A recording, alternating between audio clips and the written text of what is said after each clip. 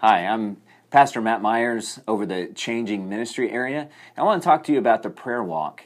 Now, the prayer walk is something that we've challenged everybody to do in their own neighborhoods the first week of April, basically, March 30th through April 5th. You pick any of those times to do a prayer walk around your neighborhood. Now, let me talk to you a little bit about what that will look like.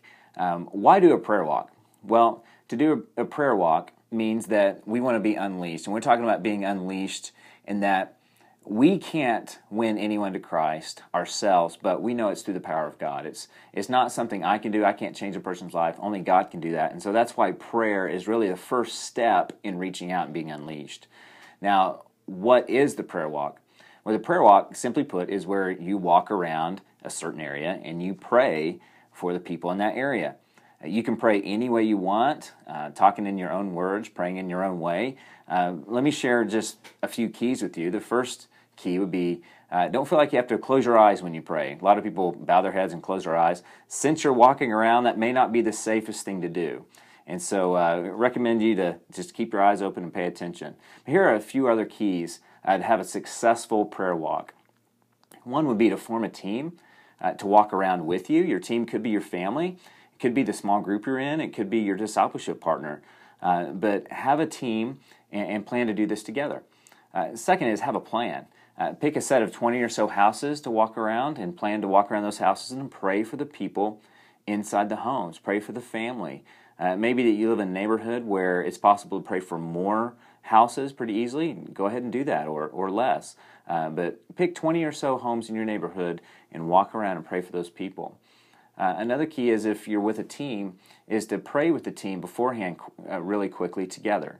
Say a quick prayer that God would bless your prayer walk, that He may open your eyes to the needs of those around you, to your neighbors, that He might help you to meet someone new as a result of praying for them.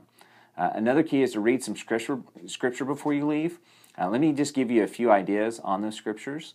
One would be 1 Timothy 2:1, where Paul says, I urge then, first of all, that requests, prayers, intercession, and thanksgiving be made for everybody.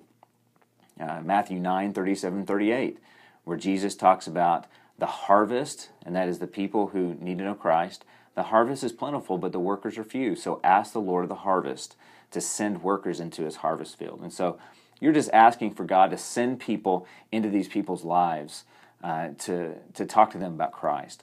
Another passage is 1 Corinthians 3:6-7, where Paul talks about the fact that it doesn't matter who it is that brings the word of Christ to somebody because it's God that makes it grow. And so we're praying that God would make the efforts of whoever it is sharing Christ with the people that you're praying for, that they would grow.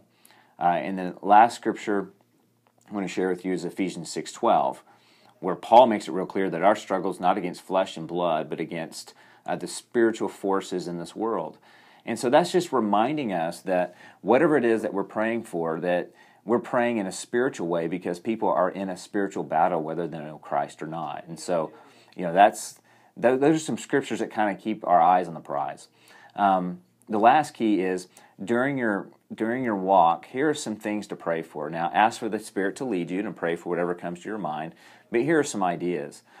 Pray for God to touch the lives of those that you're praying for. Ask God that if they don't have a relationship with Him, that they might hear the good news and come into a relationship with Christ, that God might give you opportunities to love them and to show them Christ and lead them to Jesus. If they are Christians, pray that they might draw closer to Christ.